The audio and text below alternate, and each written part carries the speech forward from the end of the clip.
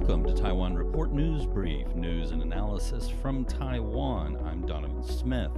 Up today in the program, the Kaohsiung City Govt is being accused of targeting pro-recall advertisements, and the Filipina deportation saga is growing in scope. But up first, coronavirus updates again. Taiwan did not record any new COVID-19 cases for a sixth consecutive day Friday, but the Central Epidemic Command Center still advises that people wear masks when visiting crowded places over this holiday weekend. They also announced they are planning to relax restrictions on visits to long-term care facilities ahead of Mother's Day next week. Meanwhile, Taiwan has placed a temporary export ban on 75% alcohol hand sanitizers and disinfectants effective Friday, a day after the temporary ban on face mask exports was extended, according to the Bureau of Foreign Trade. A total of 922 companies across Taiwan had employees on furlough as of the end of April, an indication that the economic impact of the COVID-19 outbreak continues to hurt local businesses, especially smaller ones. According to Ministry of Labor statistics released Friday, 18,840 workers from 922 companies were on unpaid leave at the end of the month, up 575 workers and 118 companies from the previous week's figures. Meanwhile, S&P Global Ratings has affirmed Taiwan's sovereign credit rating, with a stable outlook saying that the nation might resume economic growth next year from an expected contraction this year caused by the COVID-19 pandemic. The international agency maintains Taiwan's long-term and short-term issuer credit ratings at AA- and A-1+, respectively, on belief that the nation's robust asset positions, strong monetary flexibility, and competitive private sector would uphold its credit profile amid the pandemic.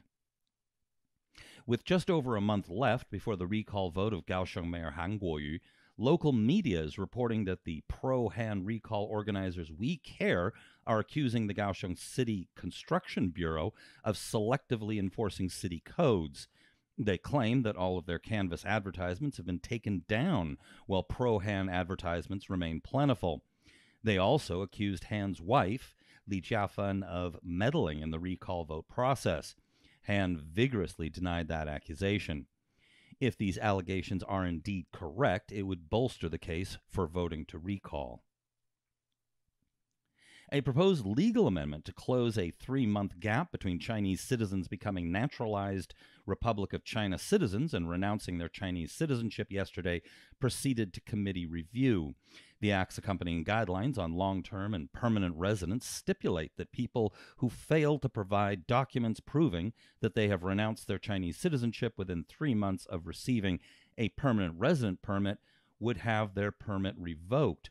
The grace period creates a loophole in which some Chinese have dual nationality and dual household registration, resulting in a breach in the nation's border controls, according to DPP lawmakers.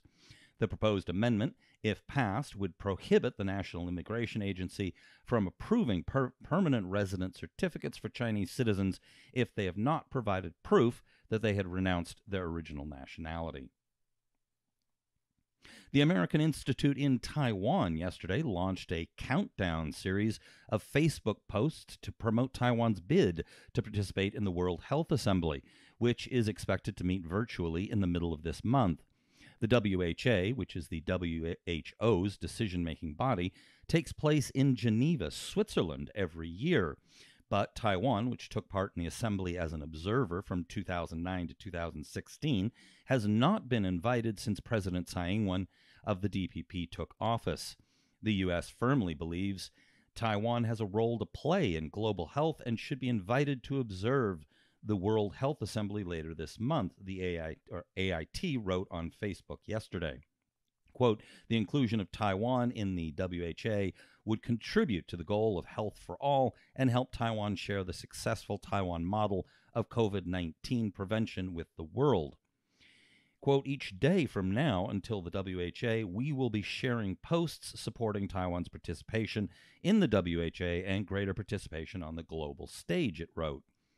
Now, these gestures by AIT are unlikely to have any effect on the WHA bid, nor is it likely the WHA will even be aware of them. I don't think they go to the AIT website very often.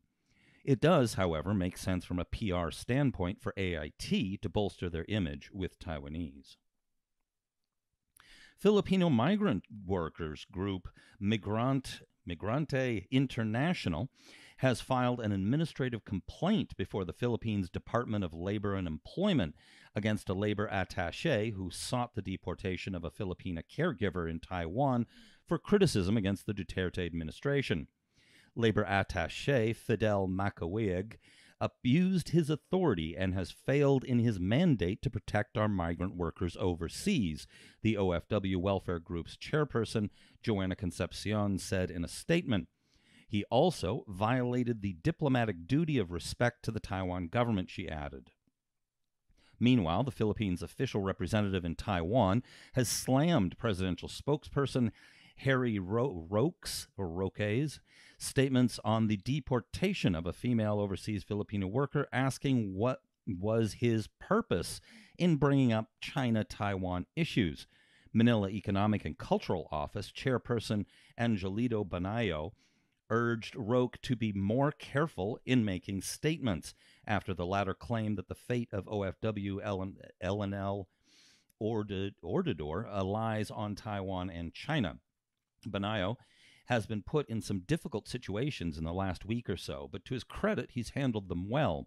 He appears to be a good diplomat. In related news, the Facebook group I founded, Taiwan Daily News in English, has just reached 30,000 people.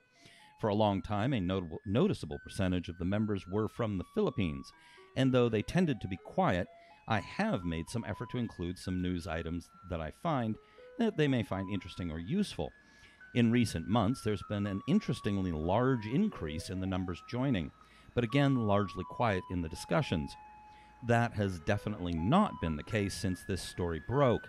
There have been some, how shall we put this, spirited discussions between supporters and opponents of Philippine President Duterte. If you haven't already, hit like or subscribe. To find out more about the stories in today's show, head to report.tw, where you can find links to relevant articles, except for ones sourced from Chinese language media.